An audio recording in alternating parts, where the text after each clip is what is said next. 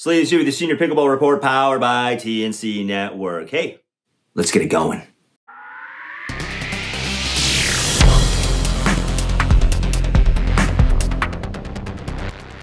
Okay, we are joined today in our People of Pickleball episode by two women, Jenna Hessert and Carol Rolls. Jenna is the co-founder of the newly formed Oklahoma City Premier Pickleball League. She's a CrossFit athlete, and she plays on the APP Tour. And she's joined by good friend Carol Rolls, who is a friend of the show as well. She is the owner of the Oklahoma City Punishers of the newly formed National Pickleball League, which had its inaugural season last season. Okay, before we get to that, though, the important things. Discounts, all in the description. Newsletter below, check that out as well. You want to subscribe and, keep up on all your things in the pickleball world. Also, check out our merch page, get your SPR stuff, and wear it proud. Okay, folks, let's get to that conversation with Jenna and Carol.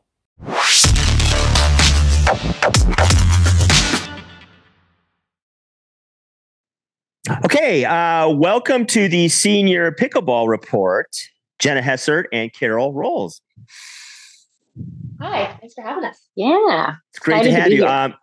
As you heard in the intro, obviously, Carol, I've had on before with the National Pickleball League, the owner of the OKC Punishers. And Jenna has started a league in Oklahoma City, which seems to be sort of the rage that's going on throughout the country, which I think is pretty cool. I know I watch Tuesday Night Pickleball from the Orchard in Arizona. I lived in Phoenix for a while, so it's kind of cool to see that. But let's talk about that in a minute in the league. Before we get to that, let's talk about how you got into this crazy game, because obviously it's taken everybody by storm. And, you've even gone a little further by taking and creating a league. So let's talk about how you got into pickleball. Give me a little bit of background, about yourself athletically, and then kind of what made you gravitate towards this game. Yeah, so I grew up in a tennis family, so I am a tennis to pickleball convert. My mother played D1 at the Air Force Academy, so got the tennis genes from her.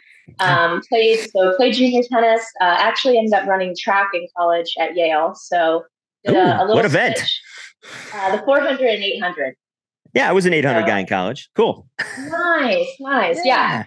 Loved running that. It was a little bit of a love-hate relationship with the 400.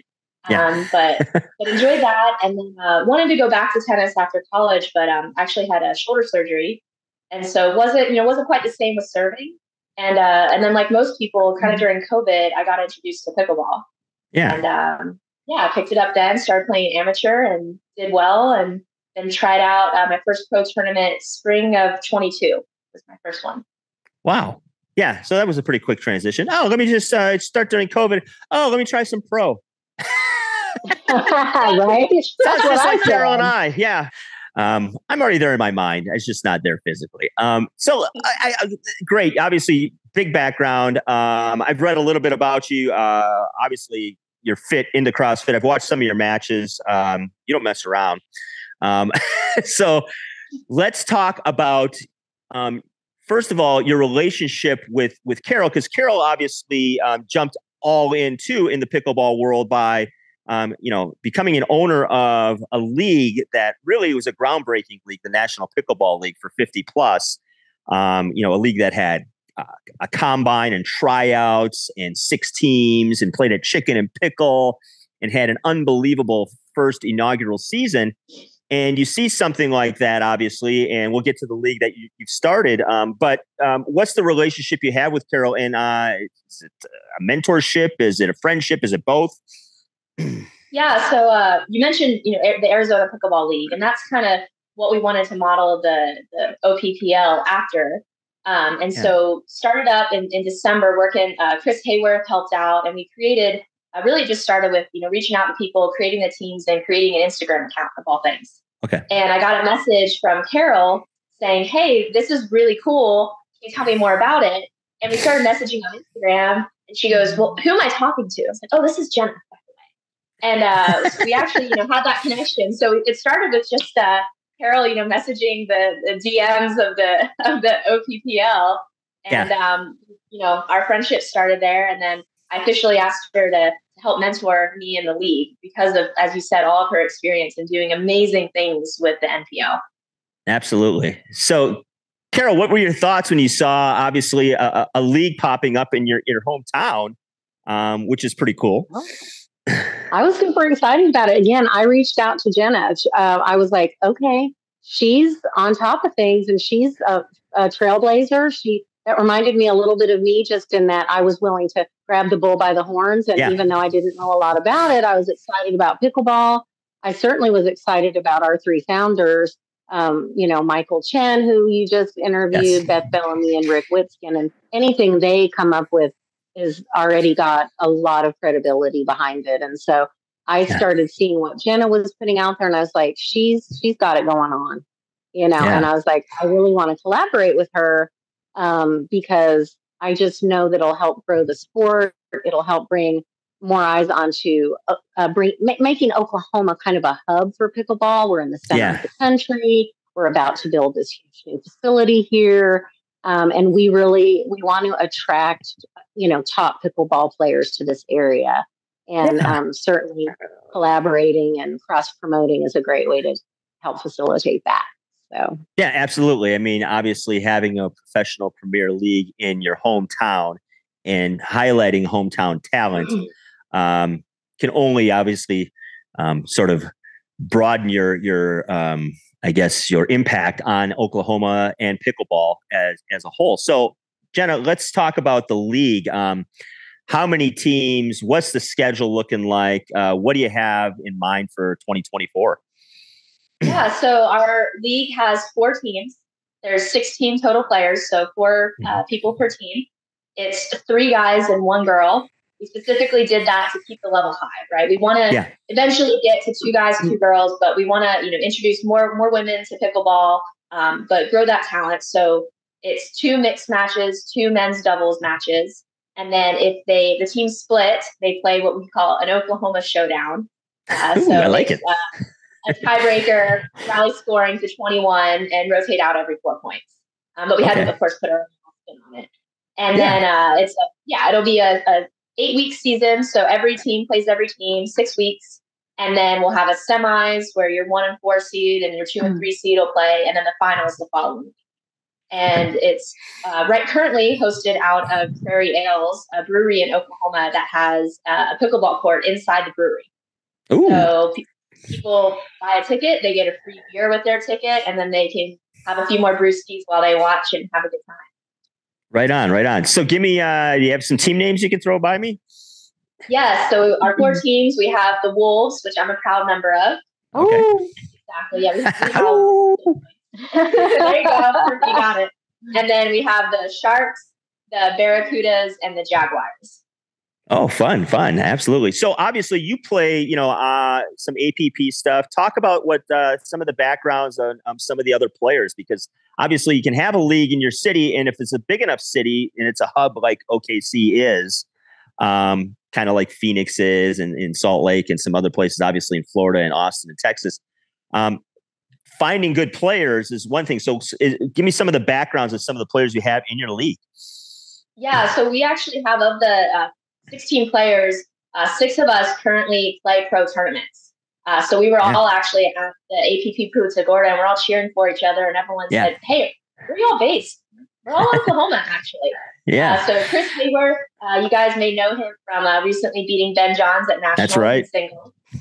So he's top 5, I think 3 right now on the APP tour in singles.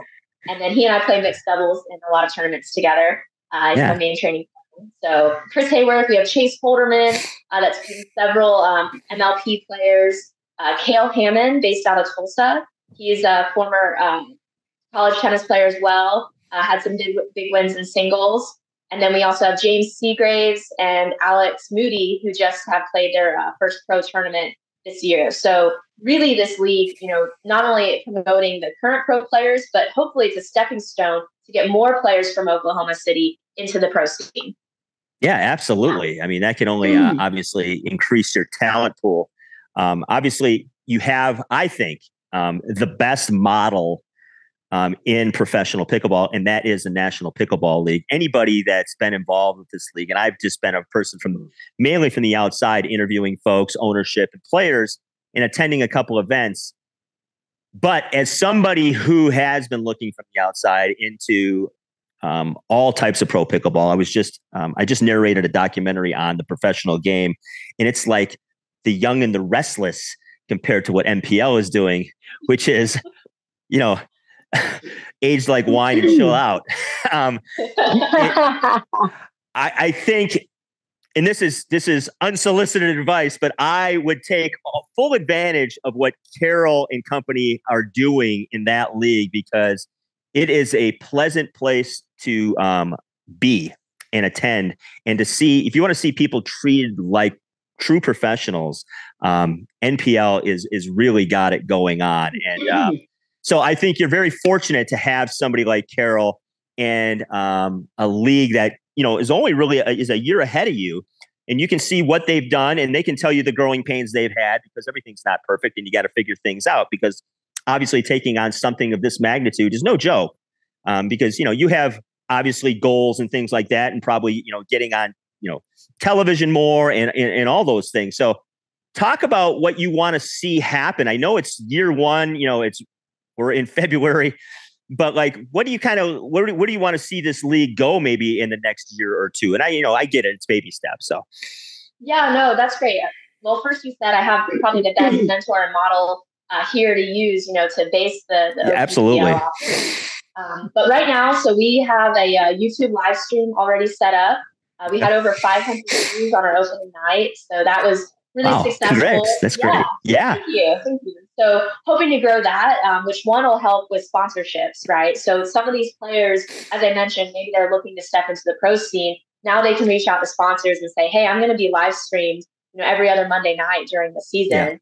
Yeah. And that'll help them. So ultimately, if this league could actually, again, like a pro sports team, pay the players that are in the league, right, and then sponsor them to for some pro tournaments. I mean, it's expensive.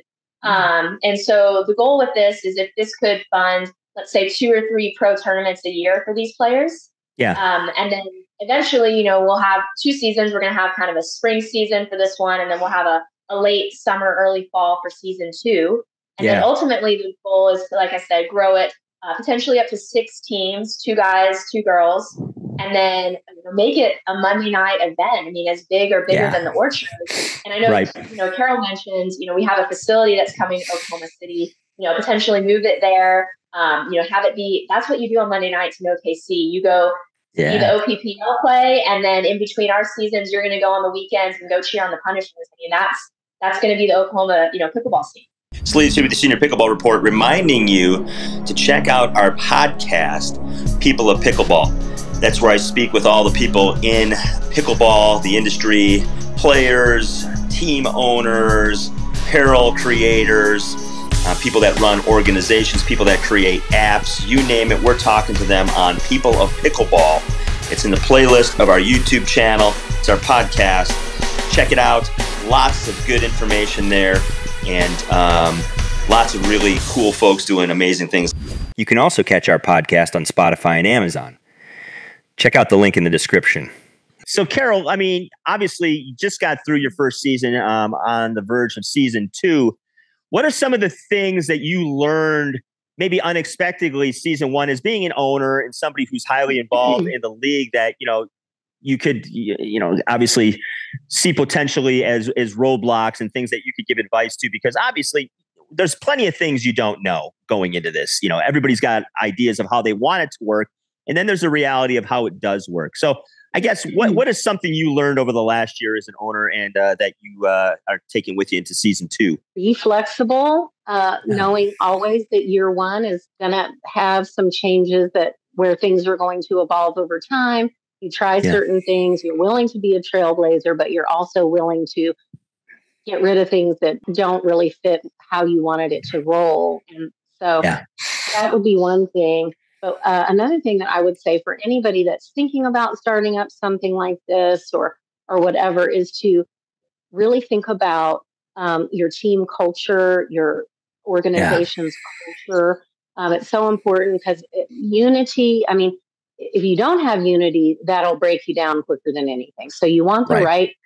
I would probably choose more of a team player person over necessarily a superstar sometimes, just if I know that one might be a little hard to deal with, and the other one is just always giving, always encouraging, all those things, because we want to feed off of one another in such a positive way where, that's going to help us get through the hard times, enjoy the good times. It's like a family. You have to think about, who do I want in my family?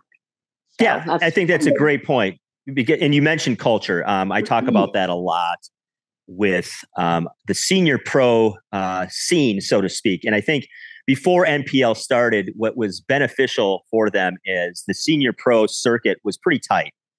They would hang out together. And part of this is too, the competition level is good. It's very deep, and it's, and they want to win. But the difference is in the senior champion world, they're not trying to make a living. And, obviously Jenna's in a world where folks are, they're trying to make a living, and they're at a different point in their lives and trying to do different things. So as you look at this, I think what you've done, Carol, with NPL and all of you, is you've brought in, like you mentioned, you brought in people that are quality people. And yes, they're very good pickleball players too. And I think that's something obviously any league could use. And I see that at the Orchard a little bit. There's some quality people who have been involved in pickleball. They have good reputations. And so, Jenna, my question to you is looking forward, do you see this league having things like obviously a commissioner, a CEO, a mascot that's not Carol? Yeah, absolutely. So my ultimate goal is to have team owners.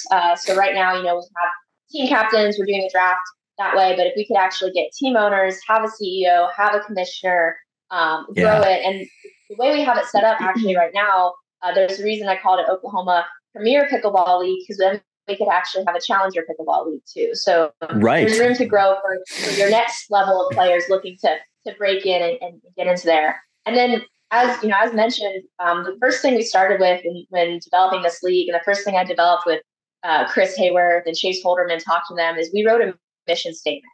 And that mission statement was, how do we grow pickleball within Oklahoma? How do we support our pro players and create that, hub of pickleball within Oklahoma? So, we had those kind of key values to always turn back to, regardless, whenever we're making any decisions. Right. Is there a website and stuff where folks can find out, obviously, the schedule and all those details? Yes. So our Instagram account is OPPLeague. And then we also have a Facebook page, Oklahoma Premier Pickleball League. And both of those have our YouTube live stream link there. We have our apparel store that Carol set us up with, Santa Barbara Happy Pickle. So you Smart. Can, there we go. There we go. So you can so you can buy your own food. She's awesome. Lauren is incredible. I love Lauren. Yeah, that's been huge. So very cool. Up and running and pretty quick, obviously. Congratulations on that. So let's talk a little bit before we get you out of here about, and obviously all the things that Jenna just mentioned are in the description. So if you want to find a little bit more about the league, you can go below. But let's talk about partnerships. And obviously you're collaborating with OKC Punishers, which does in some way connect you to some of the things going on in NPL. So for folks maybe listening that are interested in maybe, partnering up or sponsoring your league, what are you looking for? What's a good way to get a hold of you, and how should they pursue that?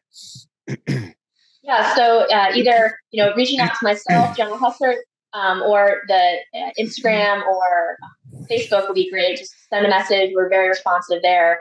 And then, in the future for collaborations, our first season's pretty short, as Carol said. We're going to tweak some things for season 2, maybe make it a little longer. But we're not going to start till August. So we actually have a lot of time as Carol gets her team going, do some cross-promotional events, maybe have the OKC Punishers take on the OPPL, have some bragging rights throughout the city. Yeah. So we're gonna have several events coming your way. So one other thing cool. I wanted to mention about the collaboration. So, as you know, we've got a couple combines coming up. So, Mark Milner, our fabulous GM, is going to take one in Florida. I'm taking the one in Dallas, and Jenna's coming with me to help me scout out the top players at the combine. So she's going to be kind of my sidekick there that's going to, have a great eye and know exactly what to look for, hopefully get into some conversations with the players. And because, again, it is more than just your skill. On OKC, we have a very strong culture. I think we're known for that. Yes, you are. And we want people that are, not only team players, because that's an obvious thing, but just good people, great, good, fun people. I think that's great for mentorships too. I see a little bit of this happening on the other pro tours where you have some champion senior pros helping people, whether it's a little bit of coaching on the sidelines or just in general, they're helping out like, in the youth programs and things like that, because obviously there's a lot to offer. And I think this is an excellent collaboration because, old folks like us have been through some stuff. Yeah, exactly. And not all of it can be told here, but exactly. Take us at our work. But ultimately, I mean, some of this stuff you don't have to. My whole point is you don't have to reinvent the wheel.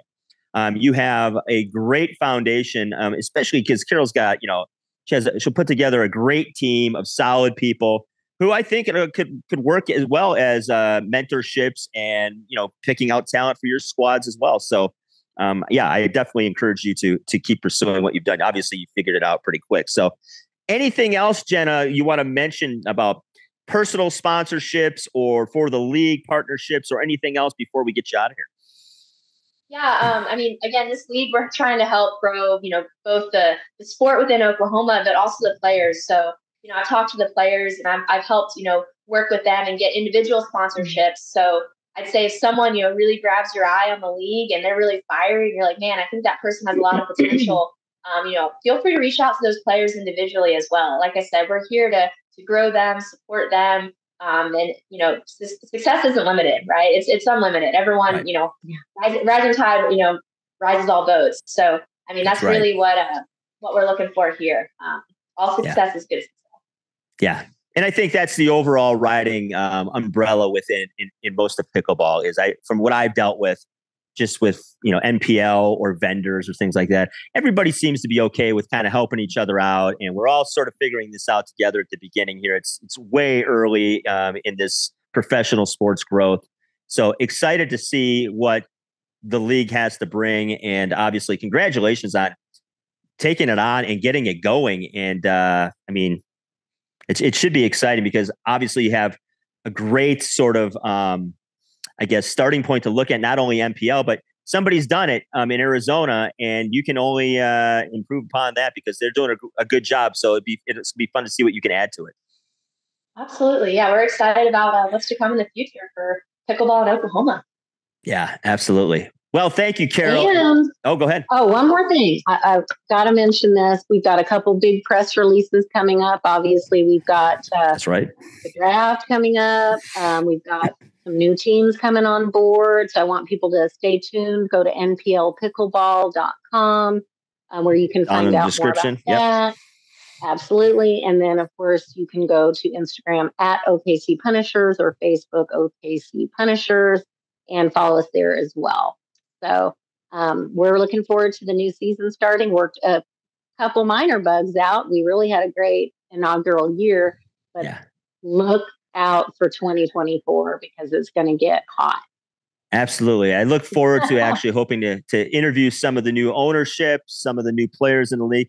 And I wouldn't mind interviewing some folks from your league as well, Jenna. Anything we can do to promote pickleball anywhere and folks doing really cool things out there. We're all for that. So thank you both again for your time. Great seeing you, Carol. All the links in the description that you need. Contact Jen if you want to get involved on a partnership or sponsorship in the league. And looking forward to watching it in August. Thank you, Mike. You're the best. Hope you enjoyed our time with Carol and Jenna. Check out all the links below in the description for everything about those two.